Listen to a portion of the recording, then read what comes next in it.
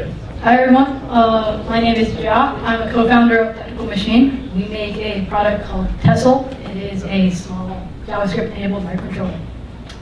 And I was educated as an electrical engineer. Most of my work is in software, and in a cruel twist of fate, I am managing Technical Machine's manufacturing and supply chain. So, next slide. How do I use this? Does this thing work? All right. So here's Tessel. Basically, we started this working on Tessel because the backgrounds of the three co-founders, we were all web developers, and we found it increasingly hard to get started into hardware. So Tessel, we made it using JavaScript. This is familiar with what we were used to as primarily node programmers. So here we've tried, like this is a small script activating a servo.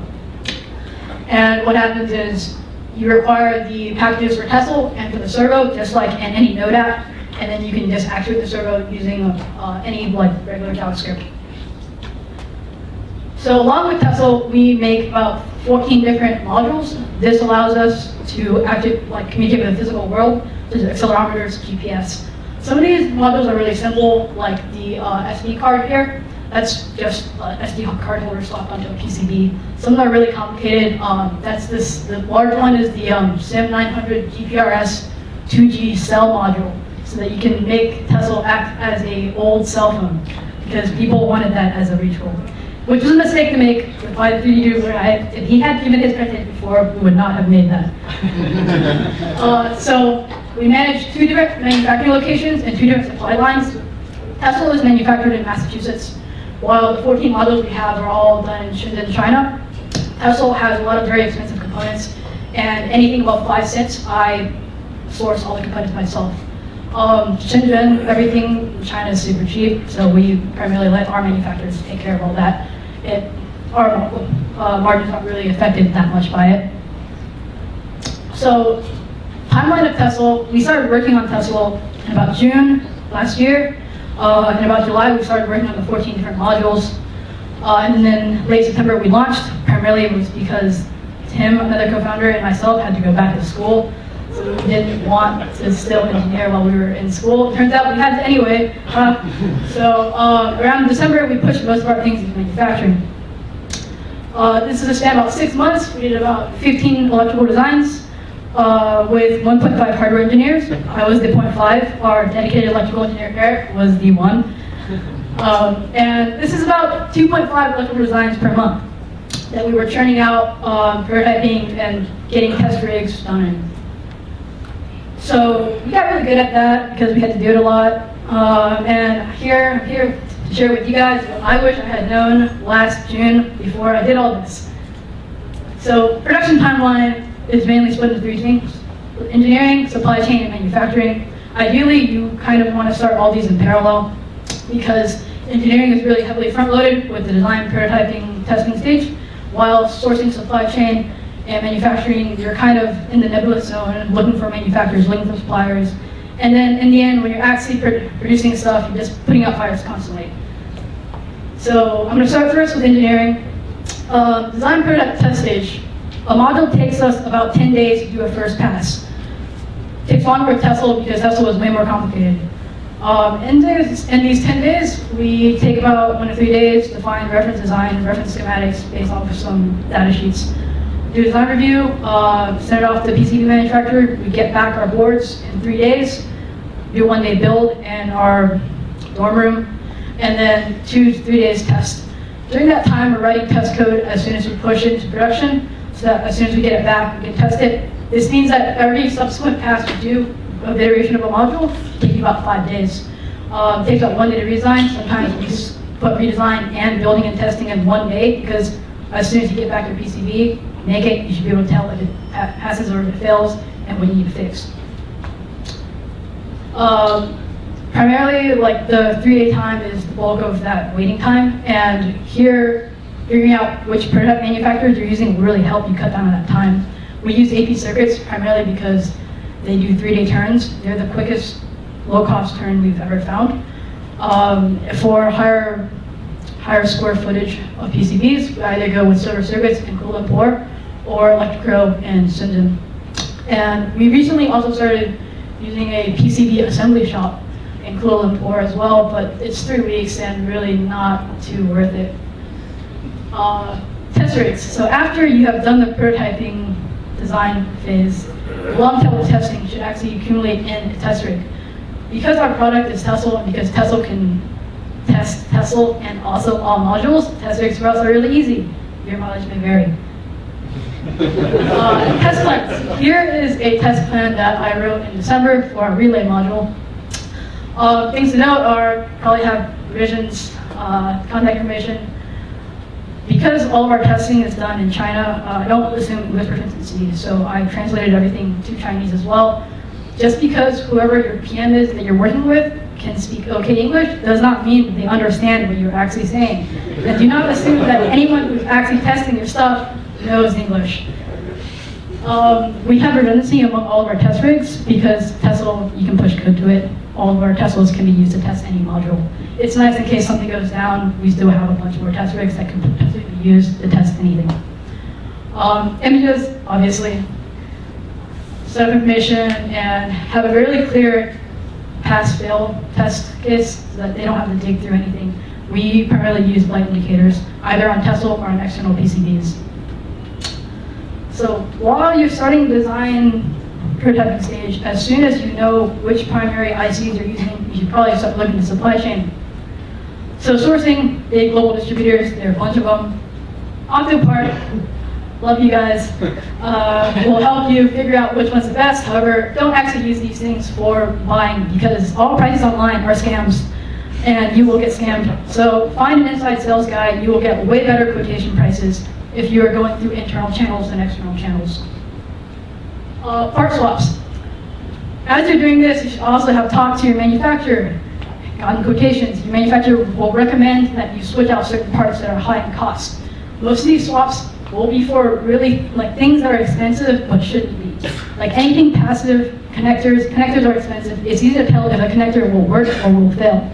Sometimes manufacturers will recommend IC swaps. I do not recommend using any off-brand ICs. That will mess you up. So in the meantime, after you have gotten most of your sourcing down, you should keep on double checking on supply before you have actually made the purchase order. We ran into an issue recently where we thought we had 10K supply, and then right before manufacturing started, there was 0 supply and 26-week lead time. So we cried, and then we couldn't find a drop-in replacement. There were no drop-in replacements, so then we had to do a redesign, which means that you have to test and retest, and then do a new test rig, and then retranslate your Chinese test script plan.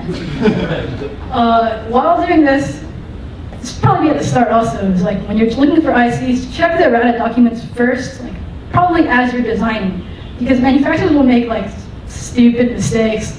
Like accelerometer that we were using, they only tested one axis to make sure that the accelerometer worked, which means that they were shipping out accelerometers that were not working in 2 axes. Just like a thing, they didn't really mention it until half of our tests had failed, and we were like, hey, this is kind of weird, and they're like, oh, yeah, we were making these for 8 years, and 2 years ago we started testing all the axes. So anything before that is all wrong. Parameters, any data sheets will often also lie to you, they will have phantom features that the ICs don't really have. Beware of that. Everything's a lie. Manufacturing. So, as you're talking to your suppliers, you should also be doing manufacturing, talking to your manufacturers. Your manufacturers might want to do supply for you. It will cost more. They will buy from places that cost a lot more than what you can find. So getting a manufacturer, we have manufacturers in both China and America and volumes of 1K to a little bit lower than 10K. So we found manufacturers in both places that support these volumes. A lot of places will say China only does very large orders. We have found that to be particularly true. When you send in your files for production and for quotation, ask them for all of their costed BOMs. They should give you something very similar to this. I like this one a lot. They give you profit, how much they are actually making. You might not be able to get that, but you definitely should be able to get how much your components and your PCBs and your assembly are costing. And that will basically tell you their profit. Questions to ask as you're selecting a manufacturer, kind of want to be in their typical client volume rate. You don't want to be like a small fish. They don't care about you at that point, and you don't want to be really pushing what they can actually do. If you need special testing, FCC stuff, you should ask them to make sure that they've actually done it before. Sometimes they might lie, so beware of that too.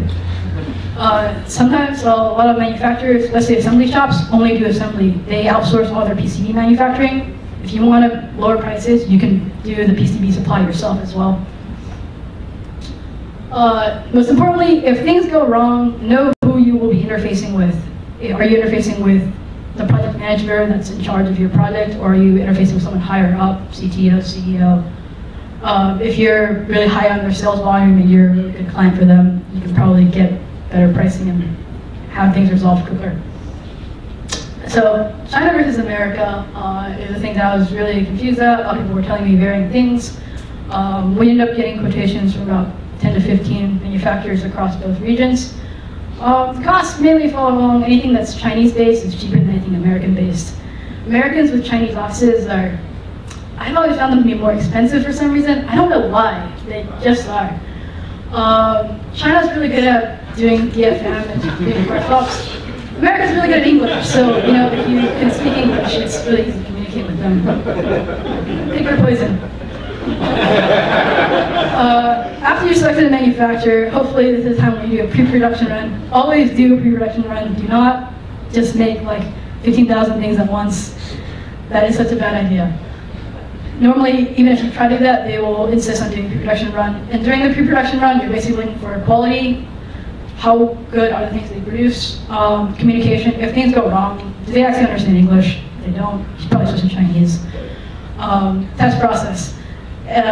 If possible, give them your test rigs so you can run through all the test rigs as well. Because if they need to test all of a sudden 1,000 things and your test rigs aren't working, that's going to delay production schedule. And eventually you're going to need to go to production. It's terrifying. There's going to be a lot of fires. Things are going to go wrong. Things that you never expected to go wrong will go wrong. And basically at that point, there's nothing you can do except for try to put them out as best as possible. So this is what has kind of worked for us. We haven't gone up in flames yet, so maybe it'll work for you too. Your mileage may vary. Questions?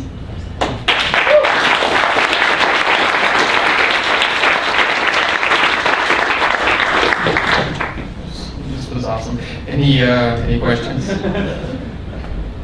Yes, over there, Andrew. Well, that's my to use.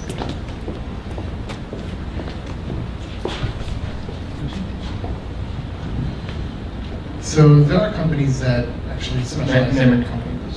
Sorry? Just your name and company. Oh, my name is Marco Periadeco and my company is Mindweaver.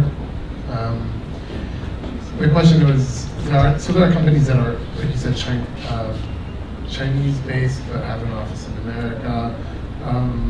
There's one particular company, I'm not going to name, but for example, they they have a network of PCB manufacturers and assemblers and do all the sourcing and stuff. Your experience, have you ever had dealt with these types of people, or do you think it's actually worth the time to go and source everything yourself, especially if it's a pre-production? Pre-production, we don't source everything ourselves because you're making like 10 units, and the marginal benefit you're going to get from trying to source units of 10 are not good. But pre-production runs for us are normally using stock of production.